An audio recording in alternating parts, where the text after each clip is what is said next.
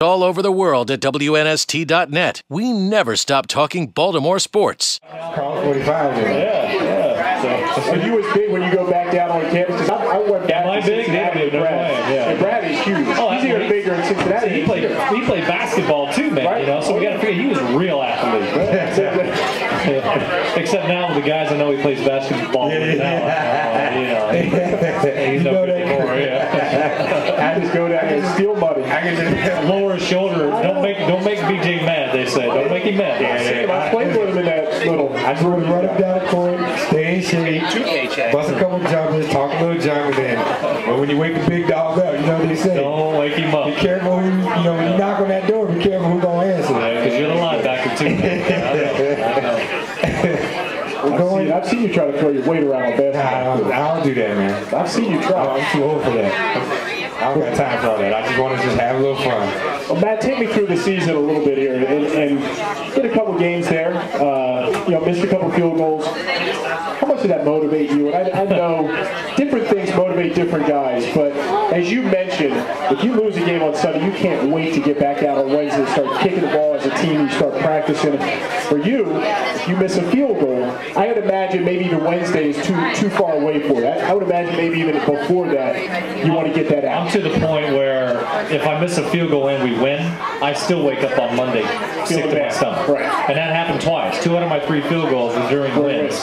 And, the thing about what I've heard about people saying 45-yard field goals, they didn't have the leg strength. That's not the case at all. If you would have looked at any of them, I kicked it too hard. Right. And that was one of the reasons why I was missing. In fact, 2 of the 3 were because I was kicking them too hard.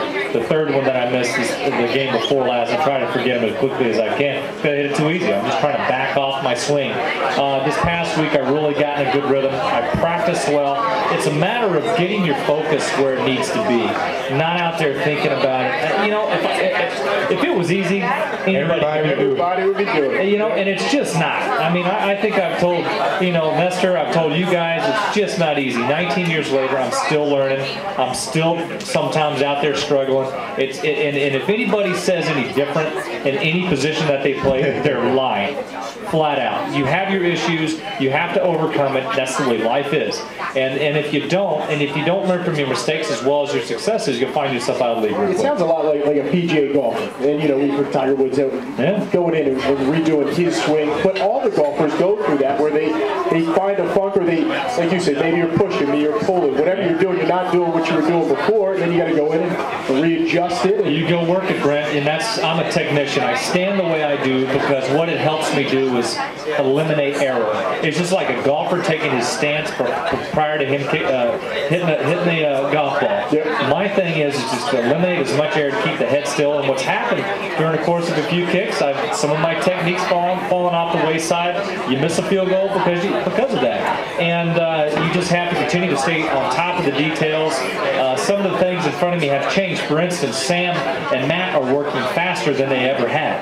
And BJ knows a little bit about this, that the holder Sam's more in an open stance, which allows him to receive the ball easier in front of him. Instead of having his shoulder close to the snapper, it's open.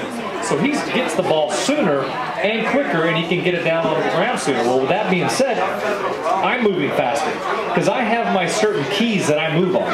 And my eyes become so trained, I just react. I don't even think. I'm just out there reacting. And man, you may not think 6/100ths of a second is that much faster, but in a 2-yard period, 2-yard distance, moving pretty quickly, that is very fast, and it gave me less time to react than I would have liked. So what I had to first do is slow down. Second thing I had to do is not only slow down but hit it easier. Now I feel like I've got it there. And you don't know that until you're in a high pressure and anxious moment. You really don't know that. You talked a little bit about the timing. And it's interesting is today at Coach Harbaugh's press conference, he talked about special teams and really with Yamon figures, when to bring the ball out of the end zone and when not to. And he was talking about that internal clock and a 4 to 4.2 hang time. He goes, you probably don't want to necessarily bring that out because with that hang time, the guys are down there in position. He said, but if you did that 3.6, 3.7, and now you're talking about 0.4 seconds of a difference. Yeah. And he said the kickers have the receivers have an internal clock where they know the difference between what 3.7 3.738 and 4.42, which to me is absolutely amazing. 3.78. That one deep kickoff I had, it was 6 deep. The returner must have had a good internal clock, and he knew that it wasn't above 4, so we went ahead and brought it out. All over the world at WNST.net. We never stop talking Baltimore sports.